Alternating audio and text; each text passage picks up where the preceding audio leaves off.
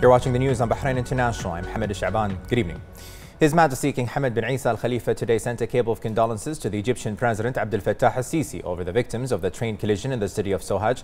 His Majesty the King extended deepest condolences and sympathy to the Egyptian President, people and the victims' families, praying to Allah the Almighty to rest the souls of the deceased in eternal peace, bless the wounded with a speedy recovery, and protect Egypt and its people from all evil.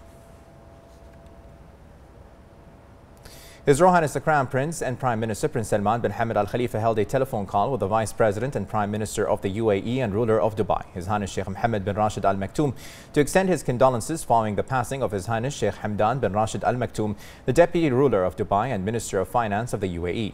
His Royal Highness praised the virtues of His Highness Sheikh Hamdan, whose efforts helped lay the foundations for future prosperity.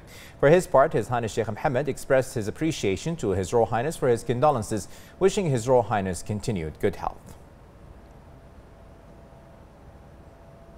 The Undersecretary of the Ministry of Foreign Affairs, Chairperson of the Equal Opportunities Committee and member of the Supreme Council for Women, Dr. Sheikha Rana bint Isa Al Khalifa, received the Award of Arab Women in Social Responsibility in an Era of Transformation, Developmental Inclusiveness and Digital Diplomacy from the Arab Council for Social Responsibility, the ACSR.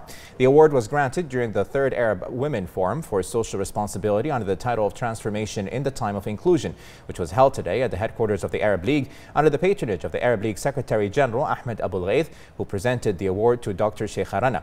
On this occasion, Dr. Sheikha Rana expressed her heartfelt condolences and thanks and gratitude to His Majesty King Hamad bin Isa Al Khalifa, His Royal Highness the Crown Prince and Prime Minister Prince Salman bin Hamad Al Khalifa, and Her Royal Highness the wife of His Majesty the King and SCW President Princess Sabika bint Ibrahim Al Khalifa for the constant attention and care given to women at all levels, which has made the Kingdom of Bahrain a model for the advancement of women.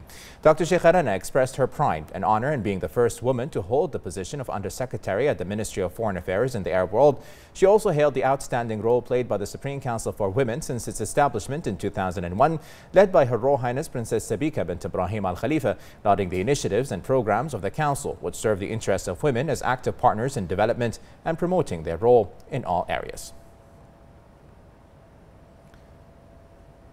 The Foreign Ministry Undersecretary Dr. Sheikha Rana bint Isa bint Aj Al Khalifa today met the Secretary General of the Arab League, Ahmed Abul Ghaith, in Cairo.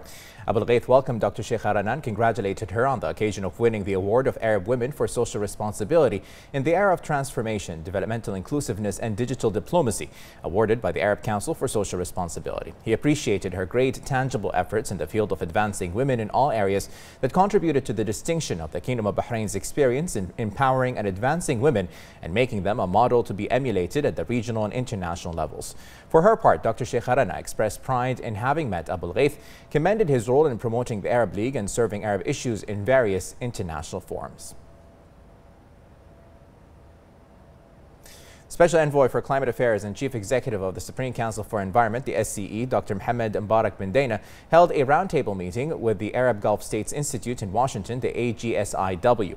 The meeting was organized by the Bahraini Embassy to Washington and attended by AGSIW's Executive Vice President, Ambassador William Roebuck, and a number of environmental and economic affairs experts. Dr. bin Daina lauded the pioneering role played by the Arab Gulf States Institute in Washington to provide research and analyze the social, economic, and political situation of the Arabian Gulf states, noting the AGSIW is the only research institute that supports the GCC states with the latest studies and scientific research that contribute to enhancing their national efforts aimed at achieving sustainable development goals. He reviewed Bahrain's efforts to adapt to the effects of climate change through plans, strategic studies, environmental projects, and international reports that confirm its commitment to international conventions and agreements concerned with preserving the environment and confronting climate change. The experts participating in the roundtable discussed a number of topics related to climate change, the diversification of the kingdom's economy, the shift towards clean energy, and environmental friendly projects. The Kingdom of Bahrain has strongly denounced the terrorist Houthi militia's continued launch of armed drones towards the Kingdom of Saudi Arabia in a flagrant violation of international norms and laws. In a statement, the Ministry of Foreign Affairs lauded the vigilance shown by the coalition forces to support legitimacy in Yemen, which were able to intercept and destroy these aircrafts. It affirmed that the Kingdom of Bahrain stands with full solidarity by the side of the Kingdom of Saudi Arabia in all the necessary measures it takes to protect its security, stability, and territorial integrity.